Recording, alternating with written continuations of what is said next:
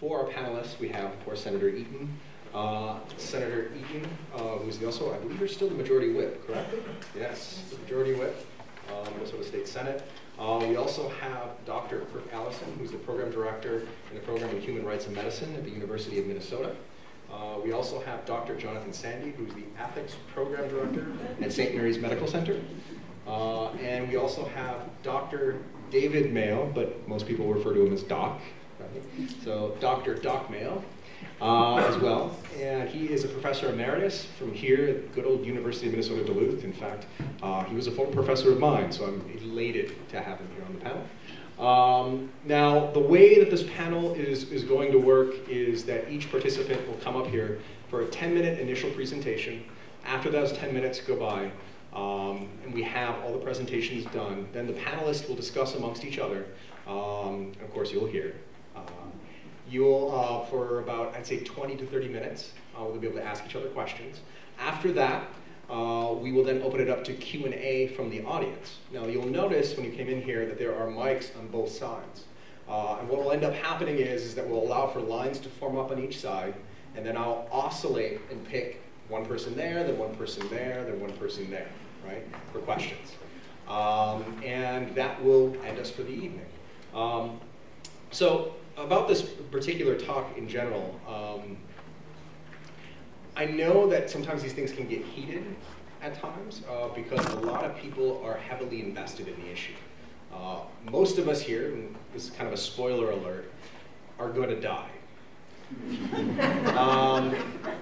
Maybe not today, hopefully not today. I don't think we have insurance for that. But eventually you will. And the good news is that healthcare has gotten better to the point where we're able to, say, delay that inevitable outcome just a little bit longer. Now, the question that often comes about is whether or not delaying it in and of itself is a good goal, that maybe we shouldn't delay it. Now, of course, there's always this question about whether or not you should stop care if it's not beneficial. But the question we're asking here today is even more than that. It's not just necessarily, not, say, seeking further care, but actually perhaps hastening death, right? And whether or not that is an appropriate goal for the health profession, whether or not it's good social policy, whether or not there are unintended consequences of having such policy, whether or not it's the appropriate way to respect the individual patient by allowing them to have, their freedom respected or their autonomy respected to make that sort of ultimate choice, right? These are all very pertinent questions, and I'm extremely grateful that the panelists took time out of their schedule freely. I didn't know if you know it was free. Sorry about that. Yeah, you got water. That's true. That is true. To come out here and actually participate in what I think to be a very important discussion, and I'm happy that the Center can participate in this. So without further ado, why don't we open it up to Senator Eaton. So the Minnesota Compassionate Care Act. I am the chief author, and by Senate File 1880, as Shane said, and it is modeled after the Oregon's 1997 Death with Dignity Act. Why do we need this bill? Well, patient autonomy and control is the #1 reason. This bill would allow terminally ill patients access to medication so they can end their suffering by painless means if and when they choose. Patients are put in control of their medical choices and given the option to decide when they've suffered enough. The scientific advancements in medicine and technology have allowed us to extend life longer than ever before. And as Brittany Maynard's mother, Debbie Ziegler, told the California legislature, that prolonging and intensifying suffering is not the same thing as extending life. I believe this is why 20 states had this legislation introduced this year. What it's not euthanasia. This legislation does not allow lethal injections, and it requires that the person wishing to use this option to be able to self-administer the medication. It's not suicide. As Brittany Maynard said, there is a difference between a person who is suicidal and a person who is dying. I do not want to die, I am dying. As a registered nurse working with adults with mental illness, I strongly oppose assisting anyone in need of mental health services to end his or her life. Aid in dying gives those who are close to death with no chance of recovery an alternative when their agony becomes unbearable. It isn't murder, they are dying. If nothing is done, they will die. They take the medication themselves. No one can make the decision for them. They can decide not to use the medication at any point, and there aren't any death panels. The decision is made between the dying person and their doctor. No one has the right to make this decision for anyone else.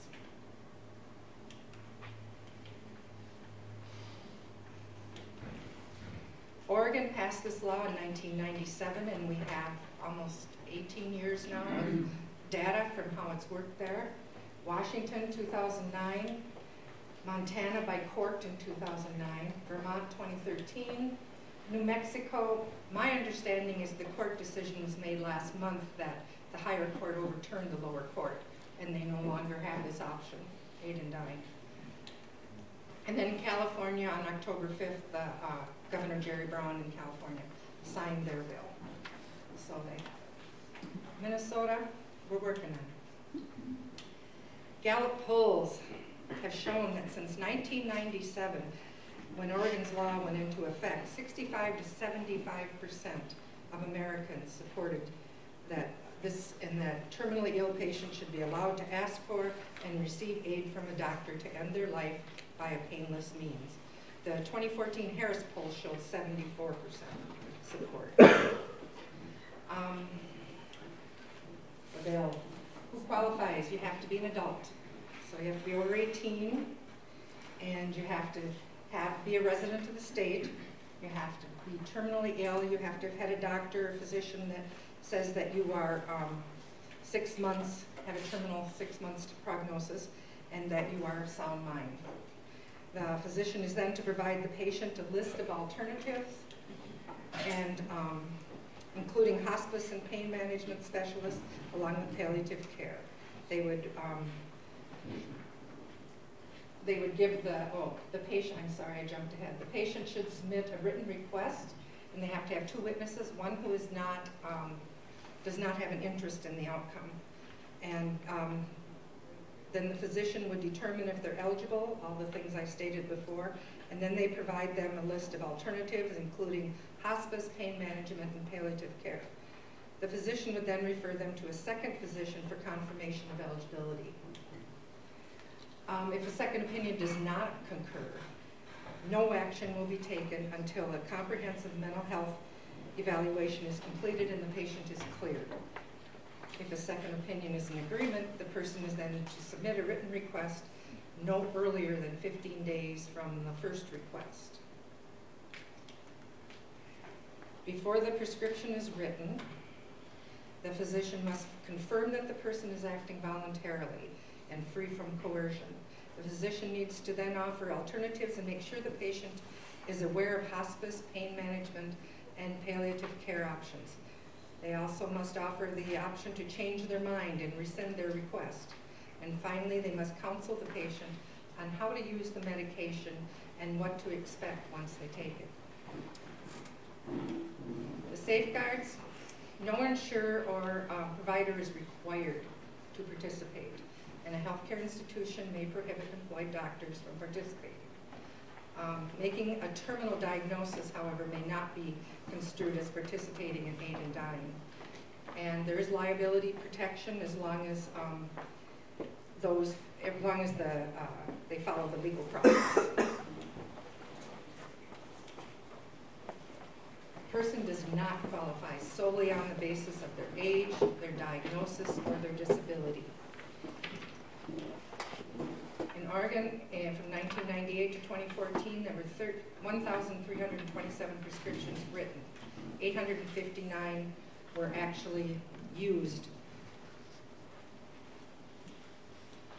The #1 diagnosis was cancer, 78%. After that, you had ALS, heart-lung disease, and other illnesses.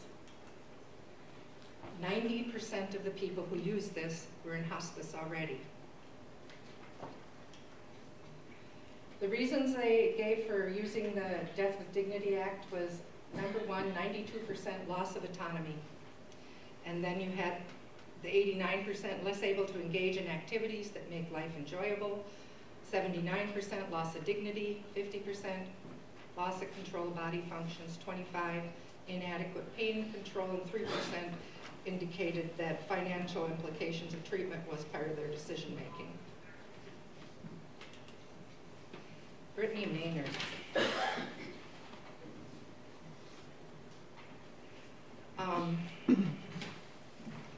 Brittany Maynard was diagnosed with stage 4 brain cancer at 29 years of age.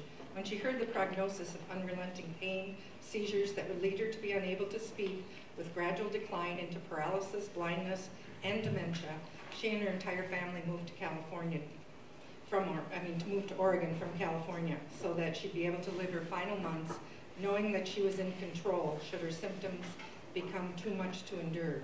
She ended her life a year ago on November 1st, 2014, on her own terms, at peace and surrounded by her loved ones. Since then, her husband and parents have become spokespeople for aid in dying legislation in their home state of California, and the End of Life Option Act became law last Monday, as I said, when Governor Jerry Brown signed it. Most of the people who use this law are white, upper income, highly educated, and over 65. Thank you also to the University of Minnesota Duluth Center for Ethics and Public Policy, and especially to Dr. Cortland for your gracious invitation. I've come to know Shane since his return to Duluth, and I very much value his commitment to challenging, honest, and respectful conversation on important issues. Our general topic tonight, the kind of care we provide to those who are dying, is certainly such an issue. As do all of us, I come to this evening formed by experiences. Mine include, I am the son of 2 deeply loved parents, both now in their late 80s, one of who has been very close to death several times in the last 2 years, the other with significant dementia. I am the husband whose wife is 20 months out from a significant breast cancer diagnosis. I am also a non-Catholic clinical ethicist who works in a Catholic hospital.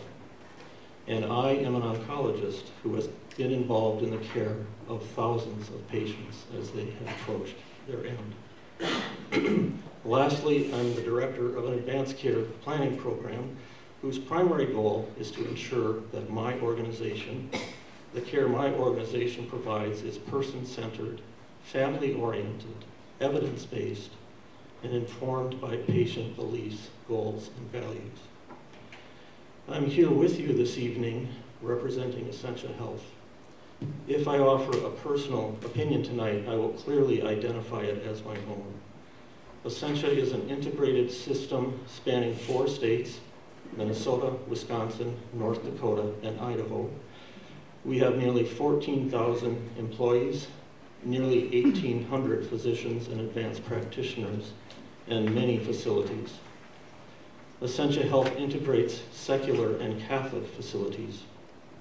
The sponsors of our Catholic facilities, including St. Mary's Medical Center here in Duluth, are the Benedictine Sisters of St. Scholastica Monastery.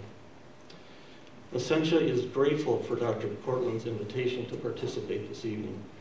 We want to be a part of this conversation. The care we provide to the dying is very important for the patients and communities we serve, and it is also very important for our organization. The particular issue before us tonight, the Minnesota Compassionate Care Act of 2015, is also important. This proposed legislation, however, is only a small part of a larger and much more important issue, and that is the quality of care our state and nation provide to the seriously ill and dying. Adequate discussion of this proposed legislation needs to take this larger context into account. The remainder of my opening remarks will first describe experiences I have had working with patients and families at the end of life. Second, discuss some issues those working to improve end-of-life care in this country must address. And third, present Essentia's overall view of the proposed legislation. I've been directly involved in patient care since 1983. In these 32 years, I have been privileged to care for thousands of dying patients. I have heard, seen, and learned many things. In all this time, patients have raised what we are so far tonight calling aid in dying questions, have raised only 2 or 3 dozen times. In each situation, I did my best to respectfully explore concerns, anxieties, and fears driving these questions. And I committed to addressing each issue as completely as I could. These relationships and concerns were addressed, and over time, aid in dying questions lost their importance and were no longer raised. This is a common experience for those of us who work in hospice and palliative care. I want to express profound gratitude to the patients and families I have served. I was drawn to oncology for many reasons. First amongst these was my desire to help patients and families in difficult situations, and especially when cure seemed unlikely. Relationships with patients and families are extremely important to me. Indeed, as the end approaches, the relationship may be the single most important thing a healthcare professional can offer. Over time, some relationships became those in which core questions of human existence are easily discussed. What does suffering mean to you? What does hope mean to you? What does joy mean to you? And how can we help you and your loved ones create and express joy in the time you have left? Such patients and families have been my mentors in the most profound sense of that term. They used their death as a lens to focus on what was most important to their living. As they approached the end, they demonstrated patience, dignity, compassion, and profound gratitude and joy. In referencing these experiences, I am not claiming perfection for me, Essentia Health, or any other healthcare organization in which I have worked.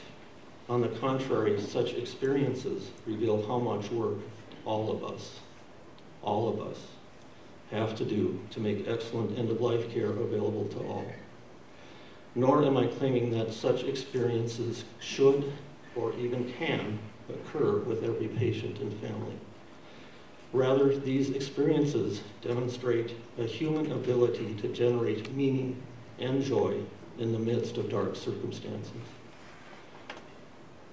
and a need for caution in hastening the death of those we believe to be terminally ill.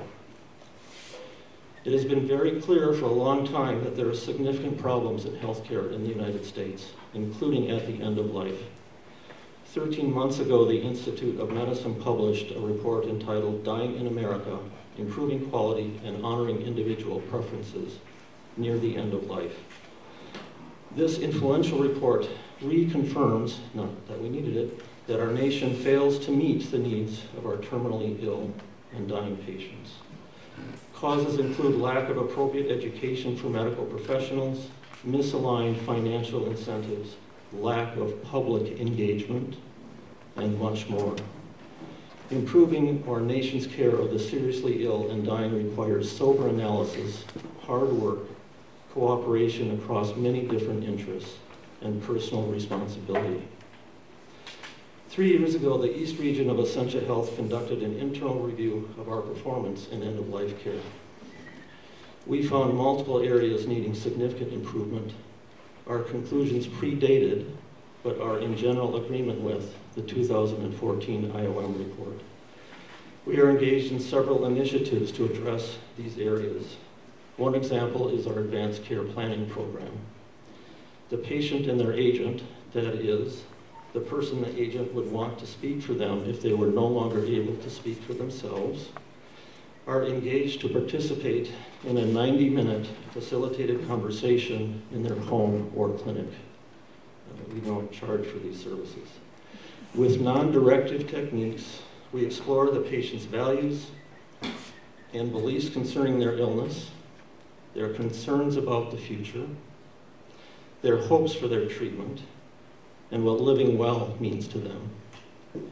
We ensure that the agent understands the importance of their role and are capable of fulfilling it. The most challenging part of the discussion is working through several hypothetical scenarios in which the patient has experienced a life-limiting complication of their disease. This process requires then that the patient explore their goals and values within particular medical situations and gives the patient and agent the opportunity for important discussions before a crisis occurs.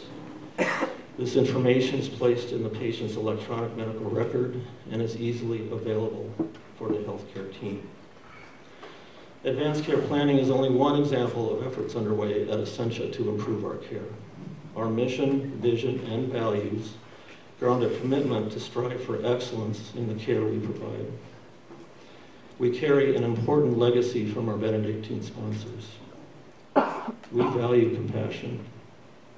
We value human dignity. We value relief of suffering. We value human life.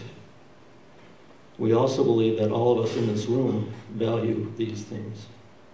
Certainly our understanding of compassion, human dignity, suffering, and human life is likely different and leads us to different conclusions regarding the proposed legislation. That is the importance of the kind of conversation Dr. Cortland has invited tonight, and I hope we have a detailed and valuable discussion on where and why we differ. For now, I will simply state that Essentia Health is committed to a different vision of end-of-life care than that implied by the proposed legislation. We believe our vision leads to better patient care. This vision includes fully developed and integrated palliative care, hospice, and advanced care planning services, and a holistic and intensive approach to reduce suffering in all its forms: physical, emotional, financial, social, and spiritual.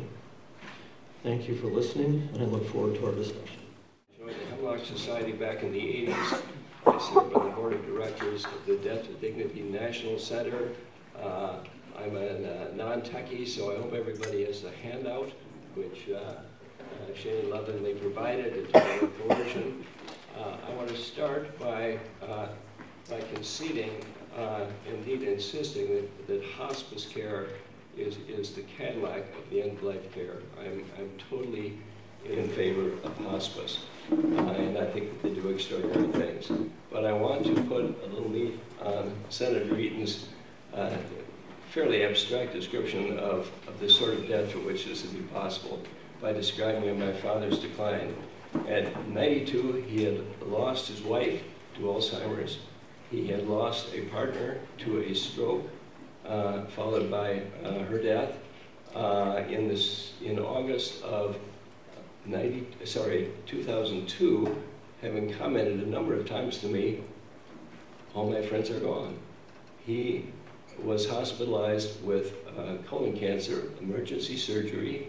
He came out of the surgery and his first words were, "If this recurs, I'm not going to do it again." He decided to move east where there were a lot more males to look after him, and so I saw him through closing out his house. I remember he sitting there fiddling and saying that the fingers don't work anymore, the eyes don't work anymore. He moved east into a nice assisted living place. He never quite get the hang of it, and then the colon cancer recurred to the point that he couldn't eat. So we entered hospice, and I was present during the first hospice interview, where at the end of the discussion with the nurse, paperwork completed, he says, "The sooner this is over with, the better." Which is, well, of course we can't do anything to speed your death, but we'll do everything we can to keep you comfortable. And when she left, he said, "Well, I just won't even try to eat anymore." And his son, at that time on the board of the Hemlock Society, said, "Well, that could take quite a while. If you quit drinking anything, if you dehydrate yourself, which is not terrible, this will go a lot faster." And we got him a little tippy cup that he could keep ice in so he could keep his mouth moist. And after about a week, he became delirious, at which point he was put on medication, and about 3 days later lapsed into a coma, at which point the hospice people presented his son as a member of the Hemlock Society, with a bottle of morphine, which I was told was enough to kill probably 50 people who were already on morphine. And the instructions were dab this on his gums just to keep him comfortable. But be careful not to give him too much, he could choke. So he slipped away about 3 days later, and my view of that was that no good was served. No good was served. There was no family business left to be done. There was no elaborate counseling available or offered. He just wanted to go. Now, the case for compassion, I think, is straightforward, but I just want to emphasize a little the case for control. And I refer you to the handout, where the quote by Dr. Eric Cassell.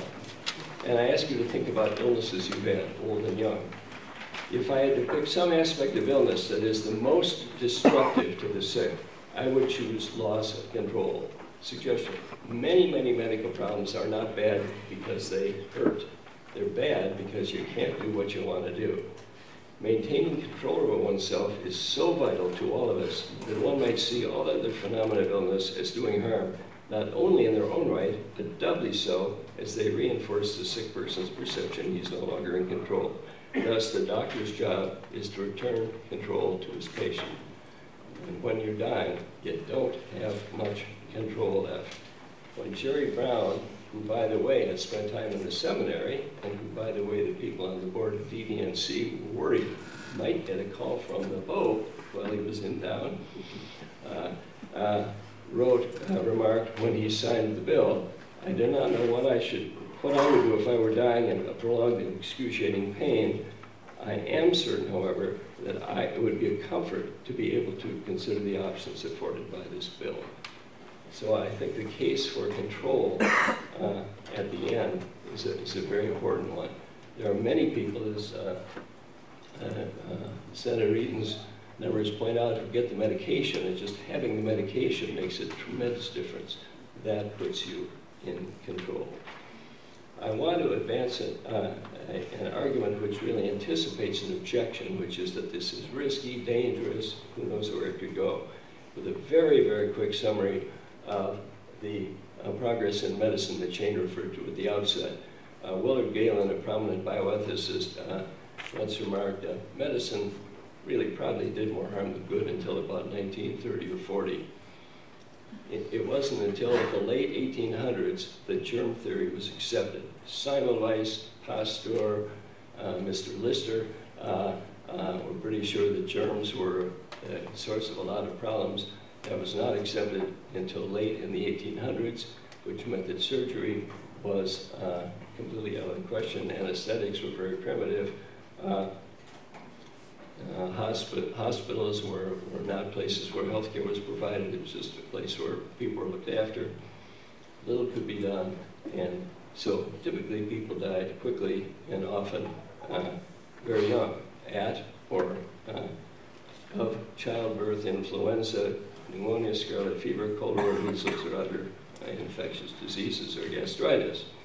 The little house on the prairie scenario. If the fever breaks, you're fine. If it doesn't, you're gone. I recommend a book by Atul Gawande to anyone who thinks they might die. It's called Being Mortal, and he describes a curve of life which back in the 1800s went along at a pretty good level and then typically dropped quickly. Old age was not a common phenomenon, and he compares that to the line we have now, where you're doing pretty well for quite a while, but then there's a slow decline because of all of the things we can do. What can we do with antiseptics? Of course, all sorts of things are possible. There have been terrible sanitation. People appreciated sanitation was important.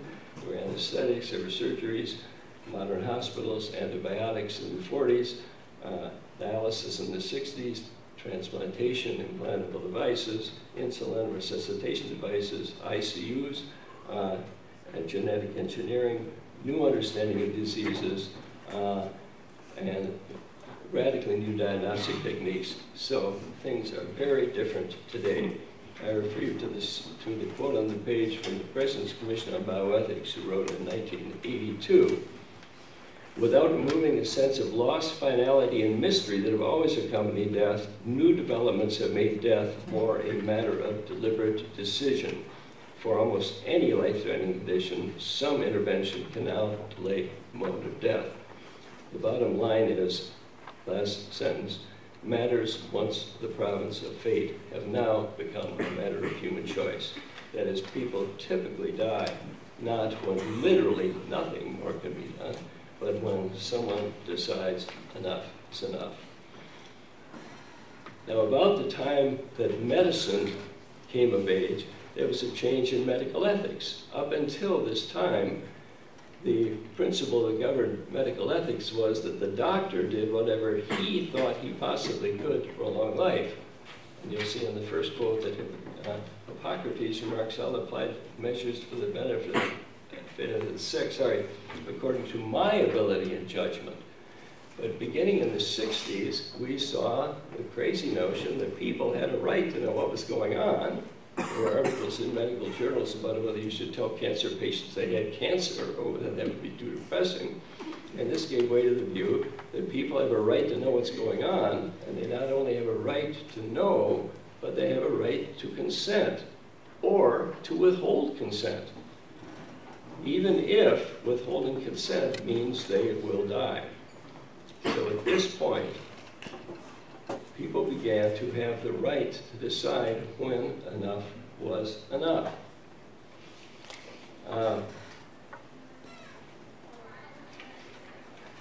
Let me press ahead here.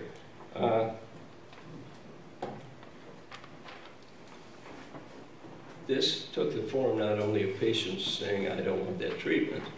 As my father said, I don't want further surgery.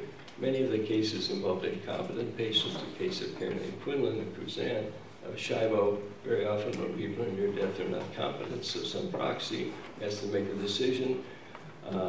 The advent of living wills, it turned out living wills weren't working very well, so the notion of advance directives was urged.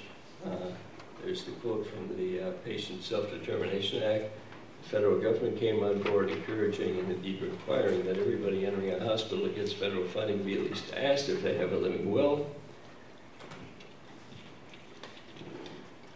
Forgive the Rubio here.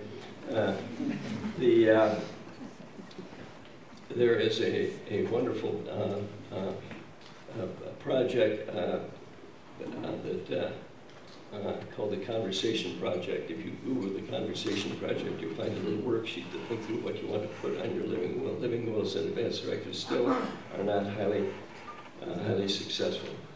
But the courts have confirmed that people have a right not only to refuse surgery, they have a right to refuse food, they have a right to refuse hydration, they have a right to have their implanted defibrillator turned off, even if that means that they will be dead very shortly.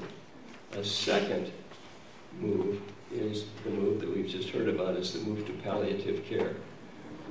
Palliative care really became a serious issue, I think, in the 90s.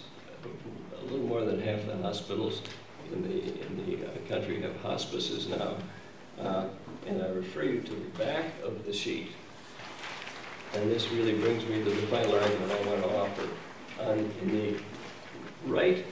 In the left column, you'll see various organizations clearly endorsing the practice of very aggressive palliative care, even if it's so aggressive that it hastens the patient's death.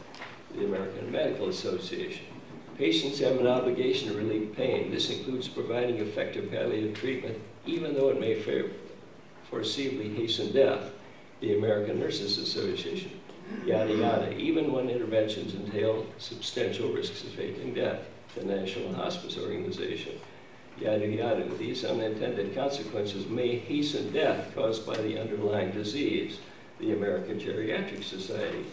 Last phrase, knowing that the medication may have the unintended effect of hastening a patient's death. So every one of these organizations is okay with people being given painkillers that actually cause death, which have the foreseeable consequence of causing death. However, every one of them opposes physician aid in dying. because it's too risky. So now I'd like to describe very briefly my mother's death. She is in a nursing home. She's had Alzheimer's. She's incompetent. My dad is clearly the appointed proxy. And I was present at the conversation. I'm sorry, Mr. Mayo, there's nothing more we can do for your wife. Oh, well, you'll keep her comfortable, won't you? Yes, we'll keep her comfortable.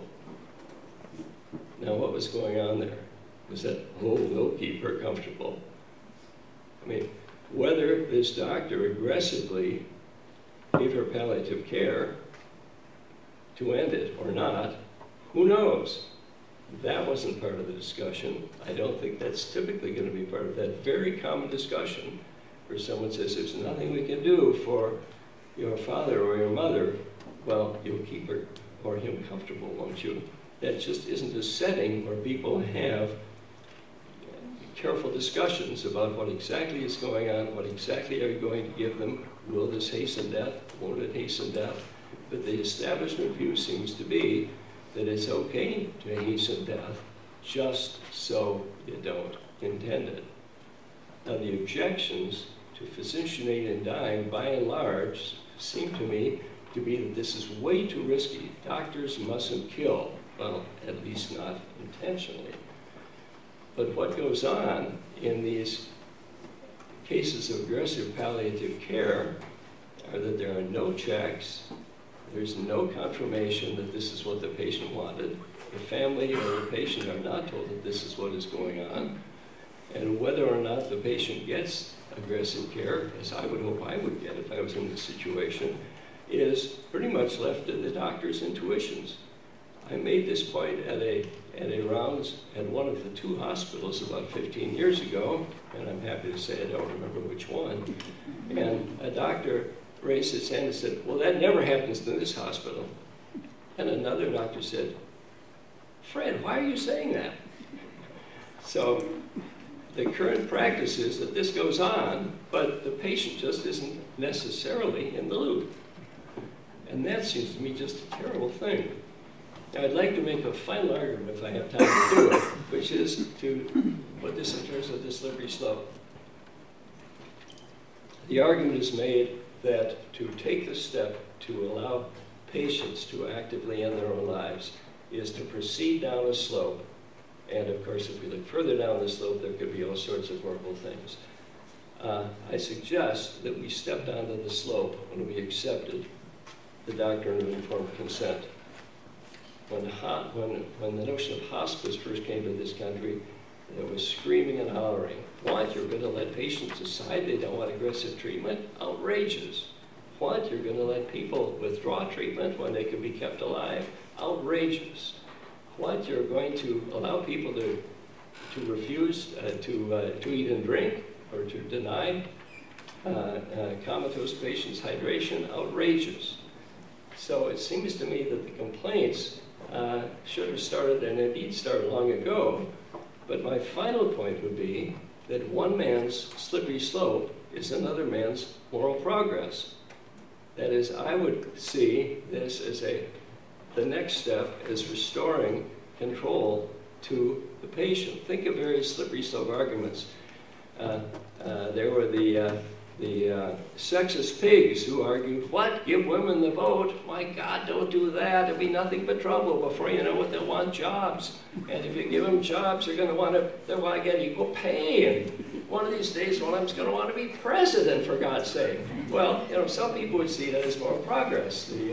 The chauvinist pig would see it as a horrible slope. And I think most movements that some people think involve moral progress, gay rights, well, it's all right if they're around just so they don't hold hands in public. You know, the next thing you know, they're going to want to get married. You know, and they're going to want even people who don't approve of it to do it too. You know, think of civil rights or any movement at all. It seems to me what some people see as just a descent into a terrible situation. Others see as moral progress. So, thank you for your time. Well, thank you. I'm really pleased to be here. I appreciate you being included in this illustrious panel. And I just add, I'm actually now School of Public Health with a program in Human Rights and Health, Human Rights and Medicine when we were over in medical school. And framing to my remarks. And secondly, just to give you a little more background, at one time I was a visiting preceptor at the Hennepin County Medical Examiner's Office.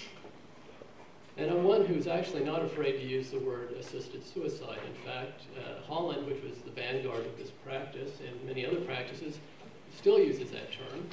It's called help by self-doting, which is Dutch for help by self-killing, which is Dutch for help by suicide. And I think the Dutch in this regard are much more honest than we are, much more honest than Oregon, much more honest than Minnesota, much more honest than Washington, and much more honest than California. Now, here's the bill, and it says it's adopting compassionate care for terminally ill patients, which seems to take in a lot of territory, implying that we don't have compassionate care for terminally ill patients. And I think hospice care workers and palliative care doctors might be surprised by that. So what's compassion? Well, in the root of it, compassion means accompaniment in suffering. And I think we need to look at the broader context and ask, is this what is offered with a lethal prescription? Okay. Now, while bathed in language of patient autonomy, assisted suicide, or aid in dying, or death with dignity, help by self-totem, it affects more than autonomy. It fundamentally transforms the medical practice. It corrupts physicians and medical and public health records, and I'll give concrete examples. There's dangers to vulnerable patients, but not contrary assertions notwithstanding. There's issues of errant diagnosis and prognosis. There's spillover effects into conventional suicide, and the way it's done in Oregon, Washington, and the way it's mirrored here, the practice makes investigation of malfeasance almost impossible. Now, we could go all the way back to Hippocratic Oath and ethics, and David did. But it's very striking that in the age without much analgesics, there was a statement, I will give no deadly medicine to anyone if asked or suggest any counsel. No pharmacon tanasamon, no deadly pharmacon. And of course, Brittany Maynard has brought a lot of attention to the topic, and many people have found Brittany Maynard's story an example inspirational, and in fact, she's a person of great courage, no doubt about it. But also unexpected people have found her example quite inspiring. So here's a week of December 2014. A mother brought in her 20-year-old son for an emergency appointment. She had told me that he had been acting oddly and talking about death. This is Will Johnston, MD in British Columbia. During the appointment, I asked the man if he had a plan, which is always a good thing to ask somebody, actually, just as a layperson, if somebody's talking like this. Okay? He said yes. He had watched Miss Maynard's video, and he was very impressed and identified with her, and he thought it was a very good idea for him to die like her. He also told me after watching the video, he had been surfing the internet looking for ways to obtain suicide drugs. He was actively suicidal. So how does legalization of physician-assisted suicide affect suicide rates? Now, this is a first try at it, or October 2015 just came out. And one thing that's quite interesting is if you look at the states that are adopting this, the early adopters, is this thing working? Am I aiming well? Okay. Now, here are all the states. This is the suicide rates of all the states that do not have it, PAS. Now, here's Washington State, here's Oregon State, here's Montana. So the states of the early adopters are, in fact, the ones that have a real problem with suicide, and the trend lines are continuing. Now, they had some results, and I've actually been in correspondence with the researchers here about some of their variables and some of their models and stuff, but I think it's a decent first shot at it. So they associated the legalization of physician-assisted suicide, and by the way, PAS still shows up in Oregon URLs at different places, compared to non-PAS states. So an 8.9% increase in total suicide rates and controlling for state and year effects. 11.8 increase, adding demographic and socioeconomic factors, including 4.4 in non-PAS. And when you add the heavy trend lines, general trend lines, if you notice, remember there's a big drop around 2000 down there, good economic times maybe, and other things. There's 6.3% increase adding the state time trend, so the PAS positive coefficient then falls below significance. Well, in general, it tends to be in high suicide rates, increasing rates, and some of the theory was, well, maybe this would actually cut back on suicide because you would have options outside of doing something more drastic or messy or something like this, but in fact it doesn't show that. In fact, the CDC Morbidity and Mortality Weekly Report for 1999 to 2010 for suicide between 35 and 64 shows Oregon 49% increase, Wyoming 79% increase, Vermont 58% increase, and California is at plus 17, so we'll just have to wait and see what happens now. Natural experiment before and after. Okay, eligible patients may have years to live. Oregon, Washington laws of Minnesota apply to people with, quote, 6 months prognosis, which, as mentioned, was the hospice benefit, right? Now, that's without treatment. The Minnesota bill does not require a with treatment prognosis. Every medically dependent patient is eligible if they're on dialysis, if they're a type 1 diabetic, insulin dependent, if they've had their thyroid removed or on thyroxine medication. And what about the 6 months? Well, here's Jeanette Hall in 2000, who was diagnosed with terminal cancer and given 6 months to live and decided to use Oregon's law, where her physician sort of said, well, I think we should work on this a little more. And she did, and this is Jeanette Hall 15 years later. So they were only off by 14 and a half years and counting.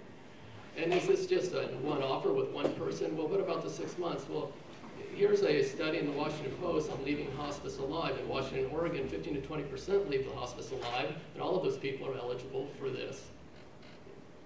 And if you read the Oregon documents and reports, here's a person that died, right, 6 months and 180 days, right? Here's a person that died 1,009 days after the first request.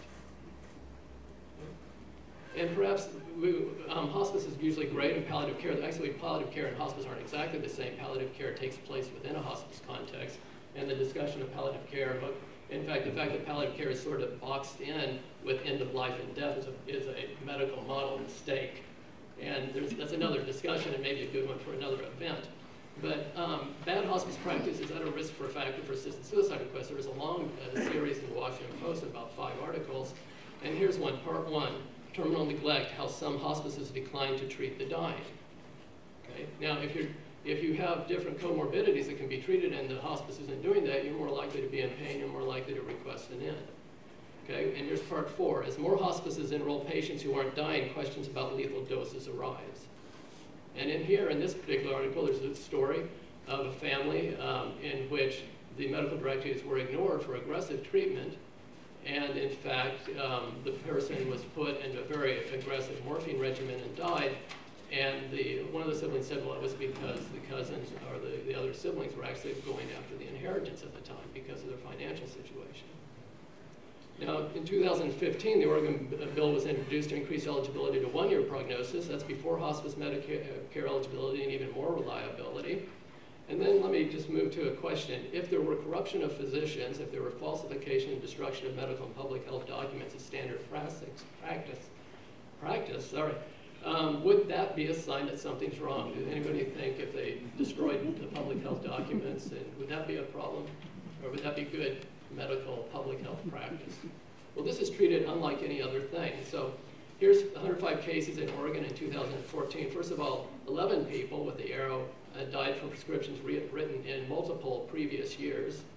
Okay, then down here it says 105 died from ingesting the medication. That seems pretty clear. But then over here it says 0 regained consciousness after ingesting medication and died of an underlying illness. Okay? So the material and efficient cause, if you're thinking of Aristotle's 4 causes, formal, efficient, right? Final, okay? Material. So the material and efficient cause is clearly the RX, but the stated cause is illness. Now, interesting, pentobarbital is the preferred drug in Oregon, and it's used in executions in 15 states. So it's pretty clear what's actually killing the patient. And when a patient lives, it's considered a medical failure. Now the bill, including the bill here that's in the Minnesota bill, which is just copying Oregon, and Washington, the attending physician may sign the qualified patient's death certificate that shall list the underlying terminal illness as the cause of death. Now when I was at the medical examiner's office, we took death certificates pretty seriously because they're supposed to be an accurate record of what's actually causing the physiological death. Okay? It's supposed to be an accurate record. It's not a social mollification exercise. It's supposed to be an accurate record. Well, this demands that the physician corrupt their integrity and write something which isn't true. If you take an overdose of pentobarbital, you died of that. Let's say, I used to skydive before I was married, and I got grounded. But let's say you don't like this. I still wanted to, but it's socially not accepted to crater, So anyway, let's say it's not your style to swill down this milkshake of pentobarbital. Let's say you want to go out on a glorious sunset load, and you just do a no pull. You'll be dead very quick by doing that when you hit the ground. Okay, same motivation, same everything. but the death certificate will say multiple blunt force trauma. In the Netherlands, by the way, I was talking to a professor that actually gave a very interesting talk for the Center of Bioethics, and it's on the website. I mentioned this to him, and he was shocked. He said the Netherlands lists the material cause of death and records it as an unnatural death. He said transparency requires that we do this. So I think transparency requires accuracy as does taking responsibility for actions. This includes the actions of physicians, the actions of healthcare systems, and the actions of patients. And interestingly, in Washington State, here's the directions. The medical examiners, the coroners, and the prosecuting attorneys are supposed to be looking after malfeasance. If somebody has been formally taken a medication under this, they are charged to, in fact, mark it as natural when it's not. They are charged to never mention the act and even the legislation under which it was provided. They are charged to not even mention the actual agent which caused the death. Now, what about competence, mental illness, and vulnerability? And there seem to be some good things, some things to look at. Well, competence is very widely described as understand, acknowledge the nature and consequences of healthcare decisions, including benefits and disadvantages of treatments, and make informed decisions, and communicate the decision to a healthcare provider. Okay. But the definition of competent qualified in Minnesota doesn't exclude somebody who has severe untreated depression or require referral to treatment. If the general practitioner, who's not a mental health expert, in fact, just thinks that the person wants to die because of the disease, not because they have clinical depression, then they don't have to be referred. And there's been cases that have been quite notorious.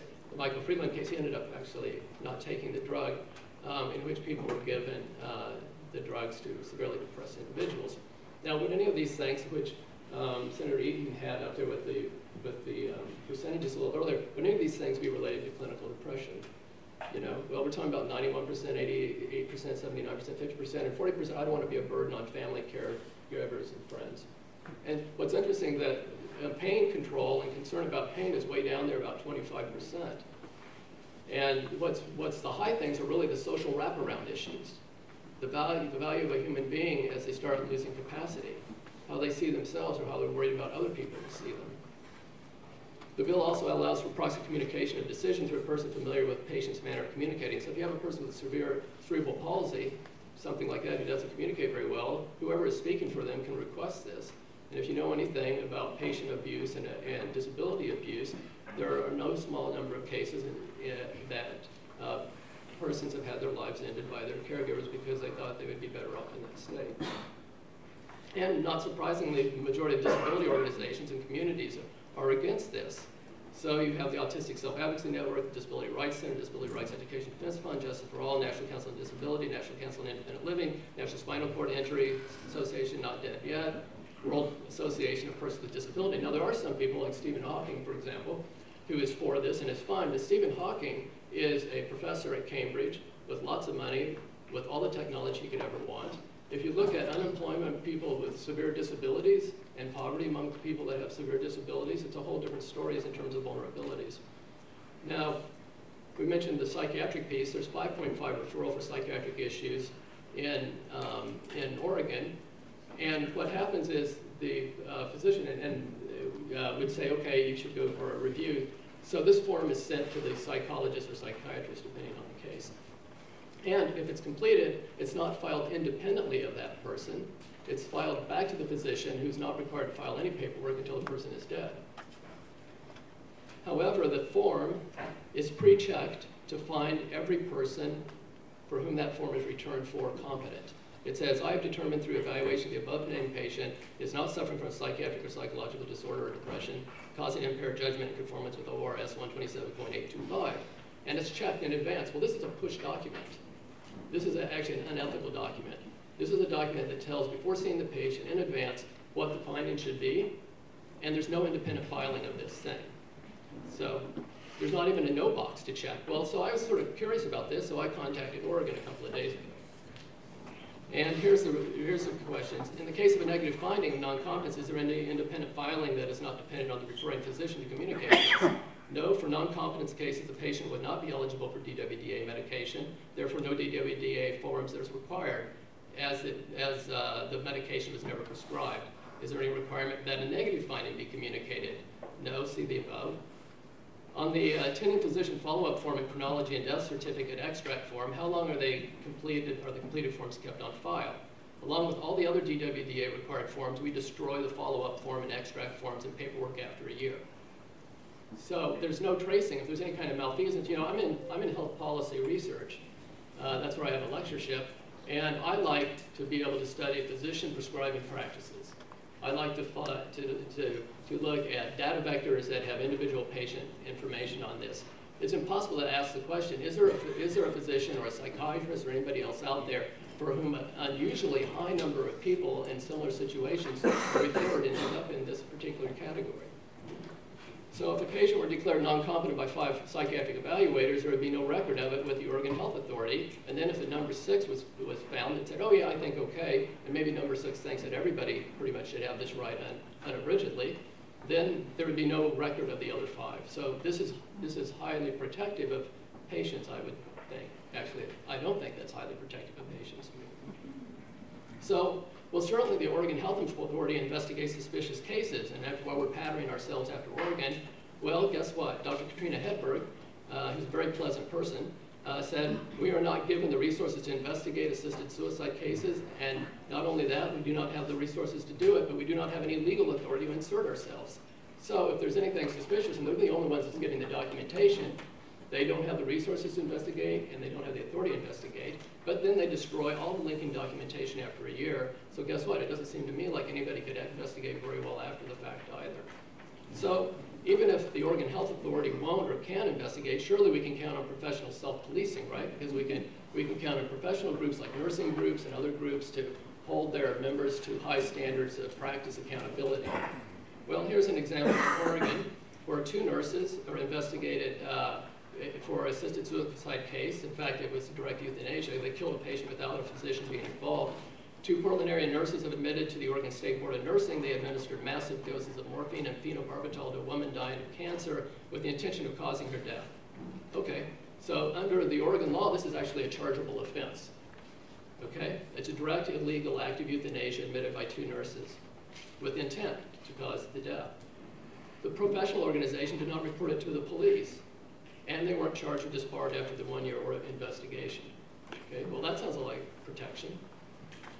Now what about coercion or undue influence? Now there's a nice thing, actually I like this in your, I don't think this was in exactly like this in the Oregon bill, I liked it better in the Minnesota bill, where it said, well, if you have coercion or if you falsify documents or you have a forgery or you have coercion, undue influence, you can be up for a attempted murder or a murder charge. Well, that sounds like a little bit of a punch, okay? But there's no definition of what constitutes undue influence. I have an interesting example maybe later.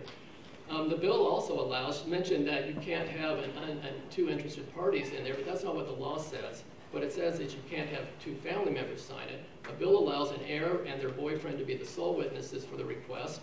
The bill also allows a designated agent to pick up the drug. That could be the child or the boyfriend. And they could prepare it. Once the drug is issued, there's no control over what's happening to the drug. Okay, now, could physicians be affected by the practice? So we're sort of in health services research, we're interested in spillover effects, externalities, you know, negative effects that you don't cause, haven't been responsible for, positive things that you get benefit of and you don't pay for.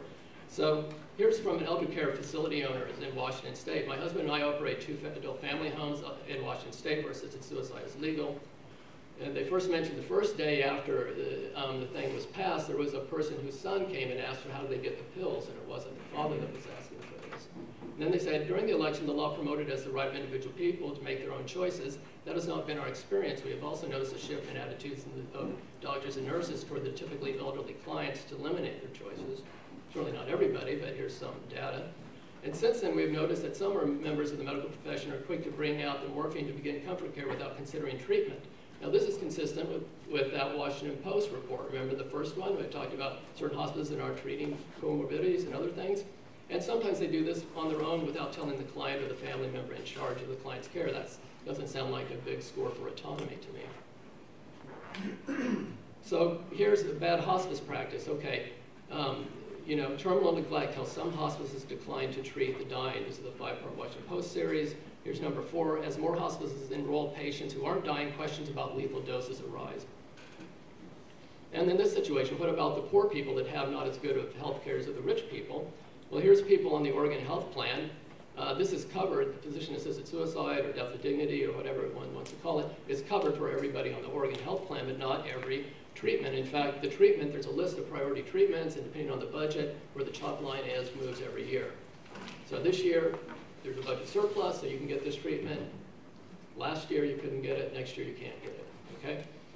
So here's somebody, Barbara Wagner, an oncologist prescribed a cancer drug. It was a little pricey, but it would give coverage, it should be covered, and it was rejected. But she received a letter saying, however, you have palliative care options, including the lethal option at the end. Now, here's a question. This is an Australian poll. I'm about done. Should euthanasia be legal? And here's sort of the span, and talking about slippery slopes, or where do you want to stop the vote? And different cultures and different polities may stop it at different places, by the way. So yes is an option to include everyone, including children, as in Belgium, which includes psychiatric patients. Yes as adults suffering unbearably. In the Netherlands, if you're tired of living, you can receive euthanasia as well. And in Switzerland, there's somebody who just didn't want to grow old, and they were given a lethal prescription. Yes for just adults with terminal illnesses in Oregon, or not at all. Well, Art Kaplan, who was the first director of the Center for Bioethics here in Minnesota, wrote this article about euthanasia in Belgium and the Netherlands on a slippery slope. A couple of studies, and he says both studies report worrisome findings that might seem to validate concerns, about where these practices might lead, and it's a good time to sort of reconsider what's going on in the United States as well and with the medical profession. Now, this is an example, and we don't have this here, but there's a question, if it's about suffering. Okay, here you have self-ingestion. Well, what if a person is paralyzed and has a swallowing disorder and is fed by a feeding tube? Well, maybe they can dump it into the feeding tube themselves. But what if they can't use their hands that well?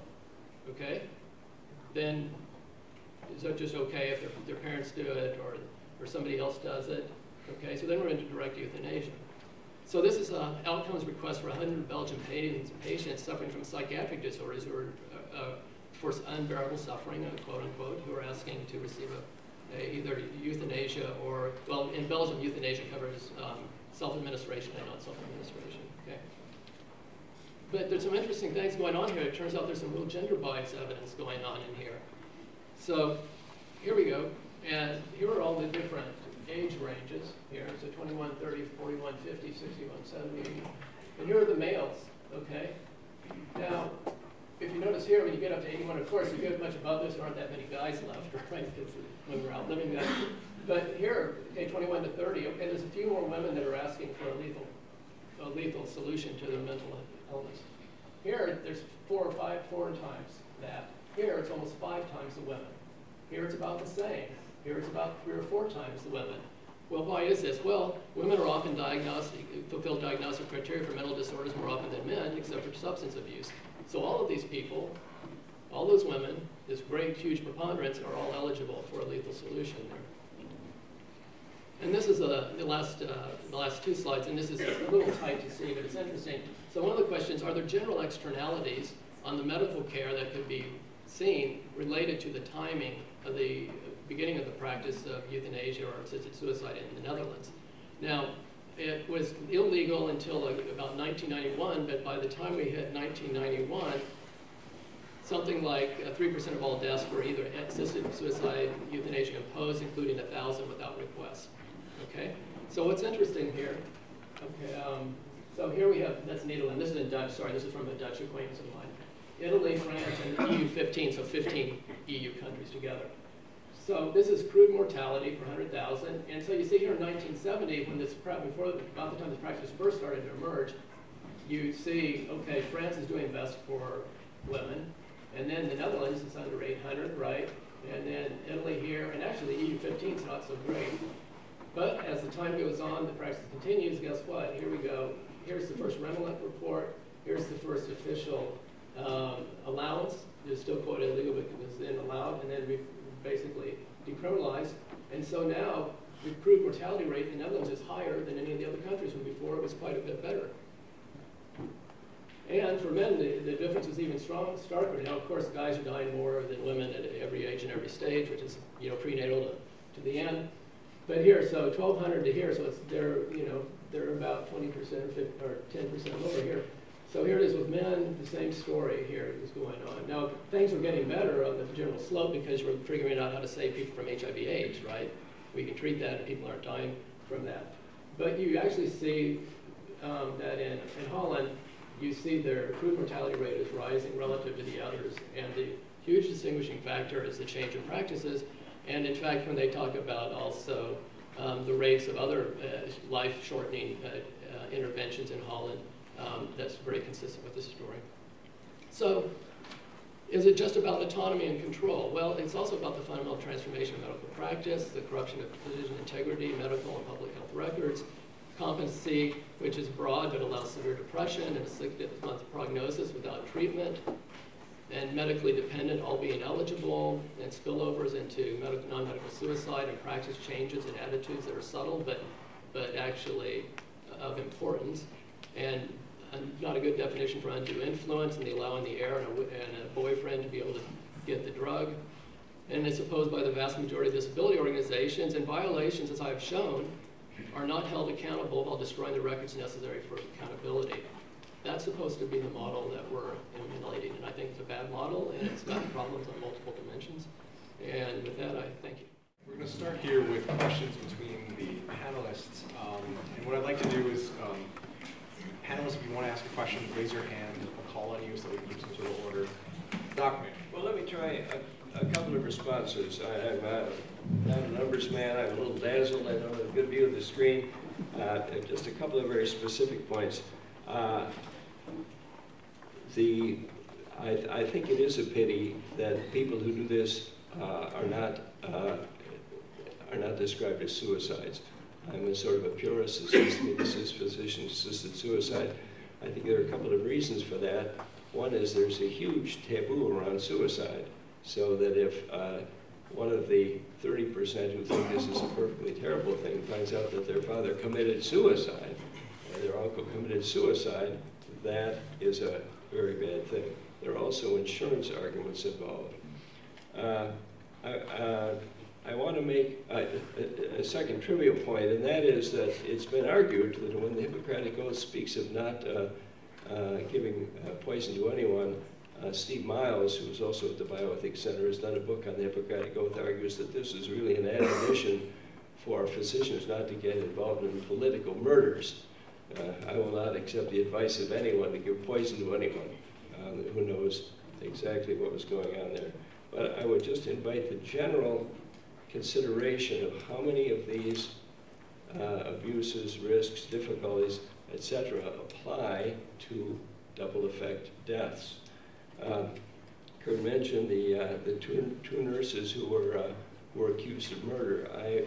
I've talked to two people who described to me what looked like very fishy a double effect of palliative care deaths. I taught a course in medical ethics to some nurses, and when we were talking about this, one nurse raised her hand and said, "Oh yes, I remember a case where orders were given for what was clearly a lethal dose for a dying patient. Half of it was to be given just before I went off duty, and the other half was to be given as soon as the next nurse came on.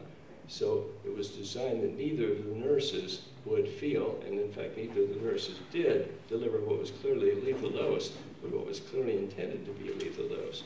The second anecdote was from a doctor who had done his residency at Mass General, one of the premier institutions. He described hearing a physician saying, "Give X dose of morphine and double it every hour." At the end of 10 hours, that would be 1,000 times the original dose, and at the end of 20 hours, it would be 1,000,000 times the original dose. So let me pose, of course, these nurses admitted to the intent of killing someone, so I guess that's what made it murder. Imagine the following. Imagine that Mayo is clearly in favor of this. Imagine he finds a doctor who's clearly in favor of it. The law doesn't pass. Mayo's at the terminal stage of illness, and I say, "Doc, I really wish that you would give me a lethal dose because I really want to be out of my misery." And he says, "Doc, I'd really like to give you a lethal dose to put you out of my misery, but I can't intend your death." And I say, "Well, then just give me the lethal dose to kill the pain. Don't intend my death."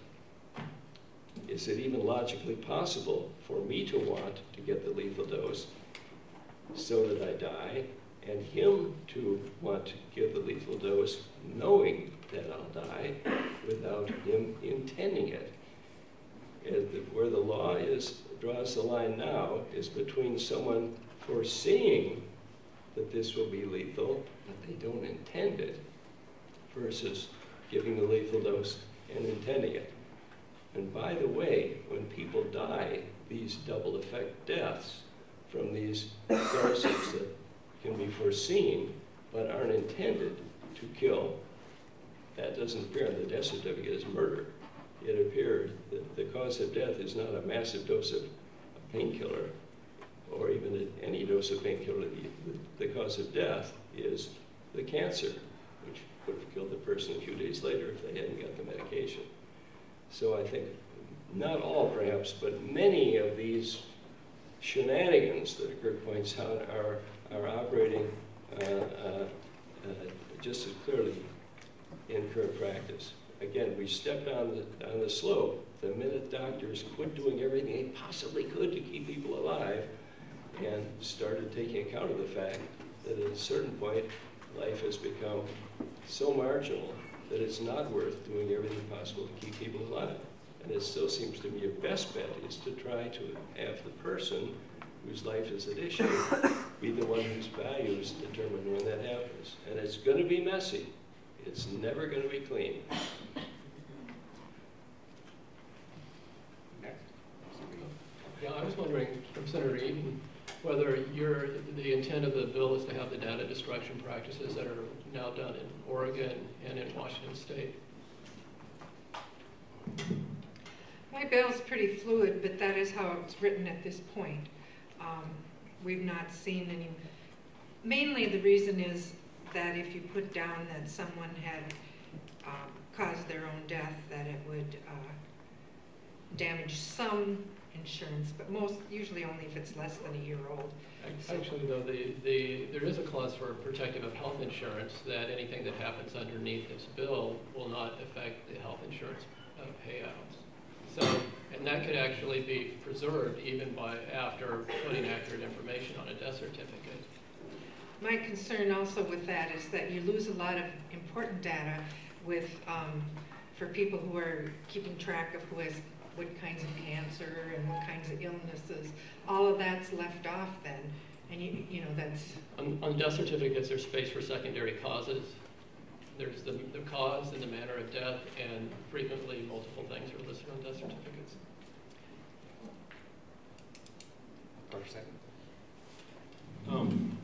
Here I'm speaking for myself. Senator Eaton, can you help us understand why the act, aid in dying, is not suicide? I mean, throughout most of history and philosophy, if you perform an action where your intent is to end your life, it's called suicide. So it seems to me, I don't understand that. If you could help me understand that, I'd appreciate it. Well, I've spent over 40 years working in mental health, and someone who's suicidal wants to die. They're in emotional pain, and they just want to be gone. I've spent my lifetime convincing them there was life ahead and working with them to find hope. The person who uses the death with dignity are dying. They don't necessarily want to die. They are dying. Their life has become miserable. The hospice or palliative care is not meeting their needs. Life no longer has any meaning to them, and they just want to die sooner than they would if they went through the end of the excruciating agony of what their prognosis gives them. You know, I understand that a lot of people who, that for religious reasons, oppose this, and I respect that. I have no problem with that. This country is founded on religious freedom. That's the foundation of our democracy. We're not the Taliban here, we're not the whatever. You're allowed to practice your religion as you seem fit. And to move the death back a month, a couple months, whatever.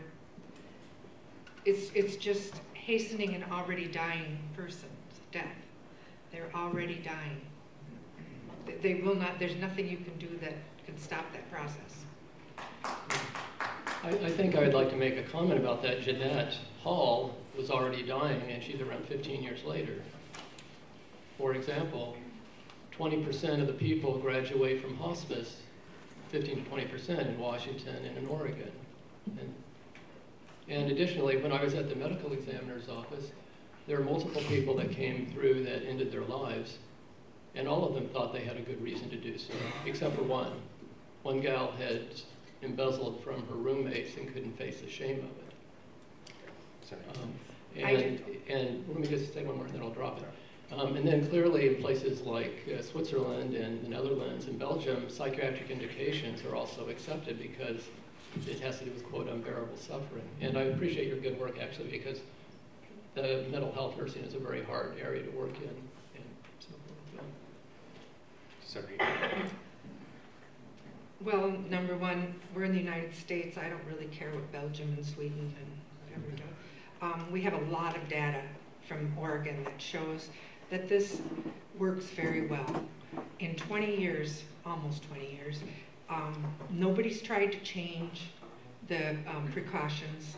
Nobody's been caught breaking any of the rules or coercing anyone or anything like that. And you would think that if this was an issue, that it would have happened by now. And you know, in Oregon, their population is like 90%, or maybe it's 80% white, and they had 90% of the people who used this were white. And they were higher income, and they were college educated. So it's not the poor, disabled people who are taken advantage of and talked into dying.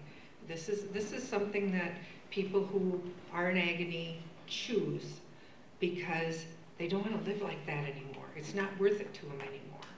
I've seen these people, and it's a small number. A lot of times palliative care and hospice work very, very well. I strongly support them and think we underfund them. I think we need to educate more people on it. It's a great, great service. But for some people, it reaches the point of where the agony is just more than they care to live with. Could I pick up on that? The argument is often made that this would somehow detract from improving hospice care. I mean, I want to second the notion that hospice care is terribly important. As I say, I think it's the gold standard, and there's better and worse hospice care. I think money should be put into that. But the argument that we mustn't allow people who are very near death to end their lives because that would detract from the effort to improve hospice care seems to me perfectly analogous to the argument that we certainly mustn't spend money on school lunches because that's going to detract from efforts to improve the economy and get everybody a job. I mean, here you have an immediate case right here of a hungry kid. And it may be that funding the school lunch program is going to take some of the pressure off from improving the economy or finding jobs. But that seems to be a crazy argument. You've got the immediate case in front of you. Addressing that case isn't somehow going to undercut support for hospice. And again, most of these people, 90% who use this bill, are in hospice care. It's an extension of hospice care in 90% of cases. Well, I think we're all, and this is me, myself, and I think we're all in agreement that we need to work harder to improve palliative care in hospice. I hope we are. But I would point out that palliative care is misdefined in the legislation. I'm going to read it. Line 2.24 following. Palliative care means health care centered on a terminally ill patient and the patient's family that, 1, optimizes the patient's quality of life by anticipating, preventing, and treating the patient's suffering through the continuum of the patient's terminal illness, 2, addresses the physical, emotional, social, and spiritual needs of the patient, semicolon. 3, facilitates patient autonomy, the patient's access to information, and patient choice, semicolon. And 4, includes but is not limited to discussions between the patient and a healthcare provider concerning the patient's goals for treatment options available to the patient, including hospice care and comprehensive pain and symptom management. A current understanding of palliative care would use those same terms, but palliative care is used for patients also in which we're going for cure. So this is a misdefinition in the bill. And she just handed me the World Health definition of palliative care. Let me read it. I read it a couple weeks ago. It's, I would agree that it needs to be clarified in the bill. The distinction is that palliative care is provided for patients receiving aggressive curative treatments to improve their quality of life. Hospice care is similar care that is for those who are terminally ill and dying. And I think that's a very important distinction that we all need to understand. And if you go in the hospitals here, even healthcare professionals are confused about it.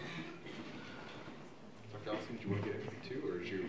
Oh no, just the side question about if we would have seen it, but as I've demonstrated in the slides, there's no investigative authority for the Oregon Health Board, et cetera, et cetera. So who's going to investigate it? And when the documentation is destroyed, it makes it a little hard to determine where there's been abuses.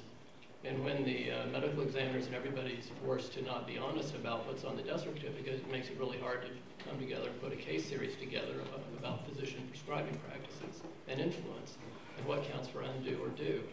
So I think there's some structural issues there that are not really surmountable by saying, well, we haven't found anything. Well, the thing is set up not to find anything.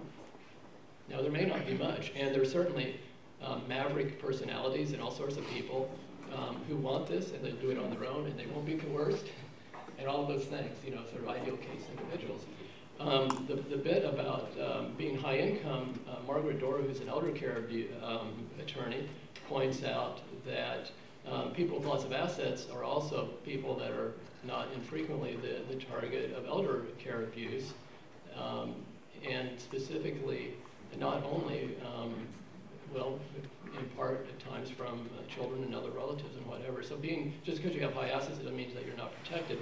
But there is true, it's very interesting that there's very different cultural attitudes in different ethnic and other communities toward this. And you do see this primarily as a Caucasian phenomenon. You don't see it much in the American Indian community. You don't see it in the African American or black community. And in fact, regular, if you want to call it regular suicide, in Minnesota, there's very high rates of homicide in the Native American community and also in the African American community. Pretty high rates of suicide in the Native American community, very sadly. But the black community, it's lower than the white community.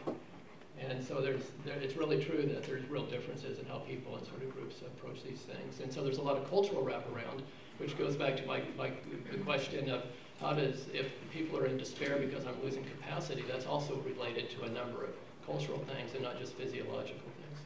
Dr. Sanders? No. Well, I guess again, I'm speaking for myself. I'm not sure that the safeguards in the proposed legislation are secure enough.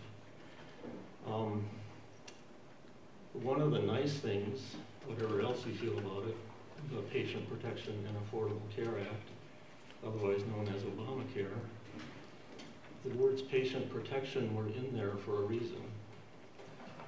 The bill has driven an increased need in medicine for quality and transparency on our outcomes, with organizations being held accountable for their behaviors. And I am concerned, as Dr. Allison is, he's leveled what I think are probably some pretty devastating critiques about potential problems here.